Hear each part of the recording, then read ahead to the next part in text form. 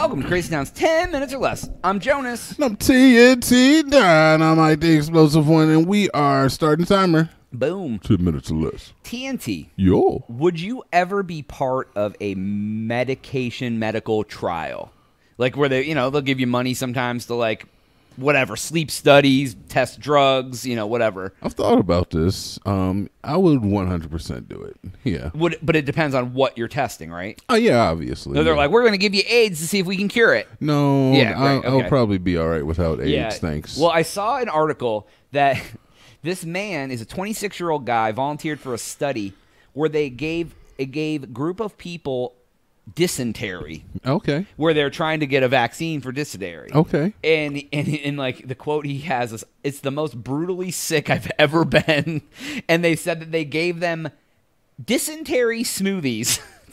It was like a shot that had the dysentery bacteria in it. Yeah. And they would drink it.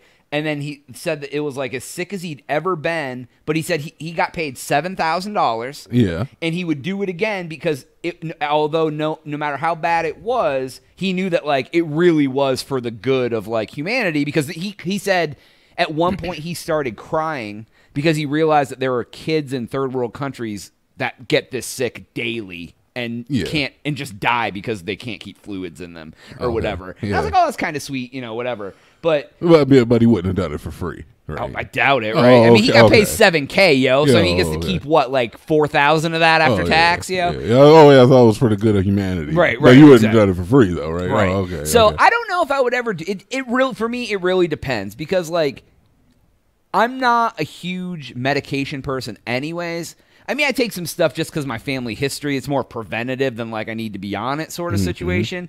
But I really try not to take a lot of medicines. Like, not that I'm anti-medicine, but it's like I'm not just gonna take stuff if I can not have to take it.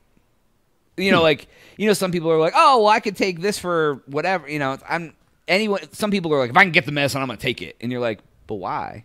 Do you need it? Do you want it? Like, okay, so it like you said, it definitely depends. If it was for, like, I don't know, I guess if it was something I needed fixed Already. to myself, yeah. well, right. Like, for example, like the funny example said, if they're gonna give you it, but if you already had AIDS and they were like, we might be able to cure your AIDS, but it's very, There you very, go. Yeah. weird trial, or you're already life-threatening cancer, and they're like, do you want to come to the study? You might die from it, but you already got cancer and you're going to die anyway, so let's see if we can help. Yeah. Or like, if they were like, hey, look, we think we might have discovered super dick pills. Super dick. We can turn your dick into a B-52 fighter jet. okay. I'm going to be like, yeah, let's go ahead and do that. Let's roll with that one for a second. What are you trying to say? They say like completely, say like you have in your mind, you're like, I have a very average penis, like good size, good girth. No one's ever complained. Would I like it to be bigger? Sure. Like whatever. And they're like, we have a trial.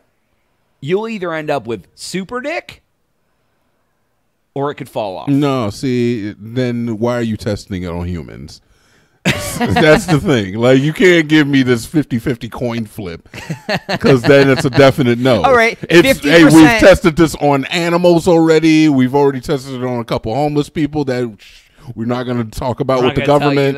And now we're ready to have our trials with people to come in, and they'd be like, all right, yes. Right. Like, sure, you might get like a blood clot or something, and that might suck. That's very serious. Yeah, it is very serious, and they're like, but we don't think that's going to happen, and you've been tested. Right. Like, they got to do a bunch of things before they can just start administering these trials. So yeah, if they offering out super dicks or big dick be grow pills, I think I'd be more apt to do a sleep study more than anything else, because they just watch you sleep and like do things like taking medications that you don't know like what the side effects are. It kind of freaks me out a little bit. Like, and granted, people throughout my life I've been prescribed antibiotics and all sorts of stuff that I'm sure I never delved deep enough into the side effect bag. But if it's been approved, normally those extreme side effects are like less than 1% chance. It's like it could happen, but whatever. But if it's like we don't know, like, oh yeah, there could be a 30% chance of stroke, like, do I want to go on a test and then be like maimed for life from a stroke? Like, when I'm perfectly healthy, like, But some people are so hard up on money they don't care. Definitely always run that risk. Right, yeah. So when COVID first hit and those commercials started rolling out for them to test the COVID vaccine, I actually did show some interest in that. Yeah. I actually I actually made a call. I was like, hell yeah, get that COVID vaccine to me. Right. Now. Yeah, well, I know Austin had a thing. Yeah, Austin had a sign up for testing here. Yeah, I didn't care if it was a test or not. I would have been pissed if I was like in the placebo group, obviously, but I was like, hell yeah, dude, get that experimental drug. Soon enough it was in everybody's arm anyway. Right. Well, not everybody. Oh, yeah, the majority of us. 65% of us. Yeah, you still we're the silent majority. Yeah, right. But I've always and like it's interesting because I'm like that stuff's always weirded me out a little bit just because like you can have some real serious side effects from some of those drugs because you're the person who they're putting the sample size on of like how many people get a stroke, how many people go blind, how many people like have a heart attack, seizures, whatever. And I'm like, well, I don't know. Like, if that's is $7,000 worth like having like life-threatening dysentery that like it isn't even like roll the dice, like it's coming. They're like, we are giving you dysentery. And see, life-threatening is being able to put a little extra sauce on it. Like I'm sure they have like physicians and stuff there. Like they just don't give you dysentery and send you home and all that stuff. But it's still awful. Like any sort of disease like that sucks. It's definitely awful. Oh my god, dude! I would hate even if they were like, we're gonna give you pneumonia, but we're gonna cure it. I'd be like, dude, pneumonia is awful. I've had it numerous times in my life. It sucks ass. I mean, but they said they were gonna cure it. Yeah, I mean, it's like, I would feel best in that controlled environment because they can keep you pumped in fluids and all. They have everything at your disposal. Best care you can get, supposedly. Yeah, and that's why they pump you full of all these things. Like, you be helping out humanity. There are kids and countries. Look, I don't want it right now. Like, can we do that? Can I not have it right now? I don't know, Jonas. I would definitely take it if it were something I needed or something that. If you already had the condition and like you were stuck with it anyway, I could see that. Yeah. Like I'm telling you right now, Jonas, when they start offering up trials for Neuralink, dude, I'm signing up. Do it, yo. What if it makes you a vegetable? Hey, Jonas had a good run. Yeah, right. Yeah. Then you get a little payday. Yeah, just know that because you getting a piece. You're just laying there watching TV while your caretaker spends all your money. You're getting a piece, Jonas. Hey, if you go on the Neuralink trial, can I be your beneficiary? Yo, I'll take care of you. I'll hire you the best nurse.